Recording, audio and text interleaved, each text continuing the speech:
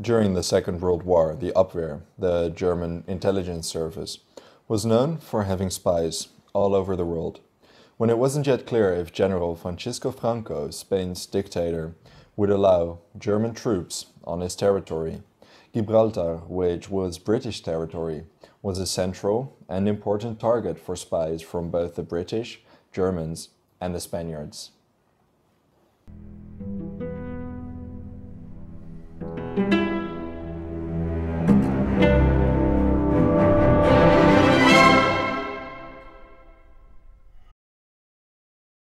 Spain was a crucial secret battleground between the Abwehr and the British Secret Service, especially because of Gibraltar, which was the key British base on the peninsula. After France fell to the Germans in 1940, Wilhelm Canaris travelled to the area of La Linea and Algeciras together with the Wehrmacht and Abwehr officers.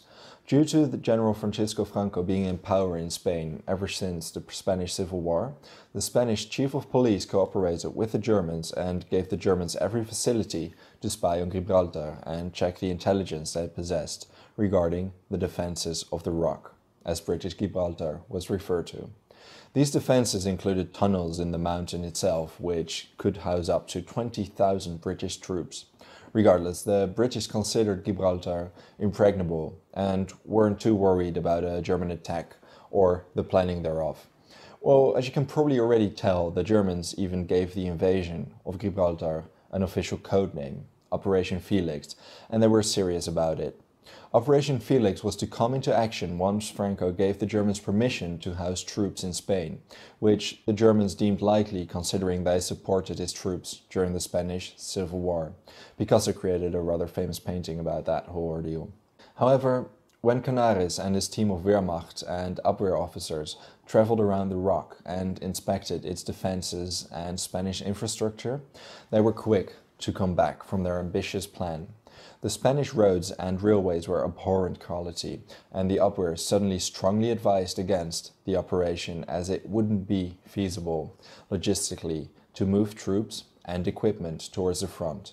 Some others considered a parachute assault on Gibraltar, which they would combine with a Stuka attack, but that plan was abandoned once the Germans realized the Spanish airfields were too small and the only airfield that could handle multiple Stukas was too far away. The only option was to transport heavy artillery towards Gibraltar over Spain's inadequate and old railroad. Eventually, after great expenditure and lots of time and headaches from Canaris, they abandoned the operation. Not because of logistics, but because Franco had decided and made it very clear that he did not want Gibraltar if that meant he would have to give up sovereignty of Spain and become a vassal state of Germany. The Germans weren't able to secure Gibraltar by means of an assault, that much was evident. The next step was to move back onto sabotage and intelligence, using Spanish Abwehr agents for these missions. The British MI5, very much aware of Germany's intelligence officers, proved a worthy opponent though. The largest overseas headquarters of MI5 was housed at Gibraltar, tasked with screening of the influx of Spanish refugees after the Civil War, because among them could very well be German spies that wanted to use Gibraltar in order to reach Britain or gather intelligence. Colonel John Fish-Paste Codrington was in charge of the security of Gibraltar. Both the Spanish and the Germans had an interest in it, and so the Gibraltar Special Police GSP was created, tasked with checking ships' crews entering the port.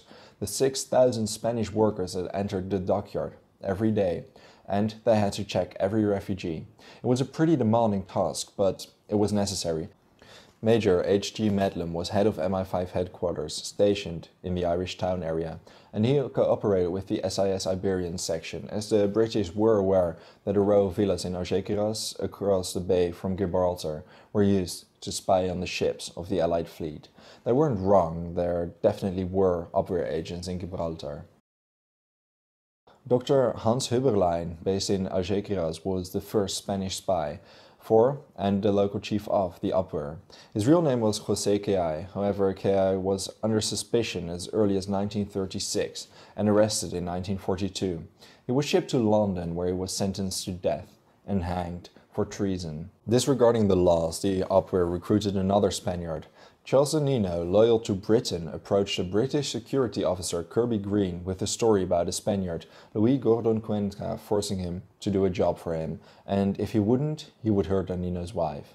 Green told Nino to follow through and stay in touch, and investigated the background. The 27-year-old Spaniard worked at a vegetable shop, and his boss was a Hungarian that was loyal to the British. So this Cuenca, Green figured, was acting on his own, but further investigation was required.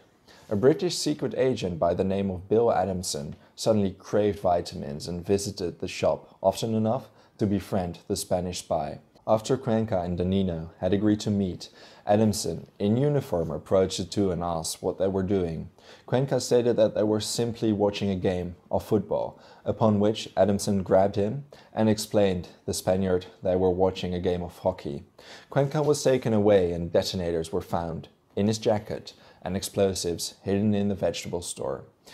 He was hanged in 1944, whereas Nino was given a medal for the part he played in the arrest. Not a week after Cuenca was arrested, a large explosion shook the port area, and shortly after, a Spaniard, José Muñoz, was spending large amounts of money and quit his job. Enough reason to suspect him. He was arrested, and the Secret Service discovered a hidden bomb in a cafe that he had placed. Sentenced to death, he was eventually reprieved. These are just a few interesting tales about spies in Gibraltar. There are many more from all over the world, but that's a story for another time. Thank you for watching this video. And what is an event or person from the Second World War that you would like to know more about and perhaps see a video of? Let me know your thoughts in the comments, and if you enjoyed this video, consider subscribing to my channel. See you next time.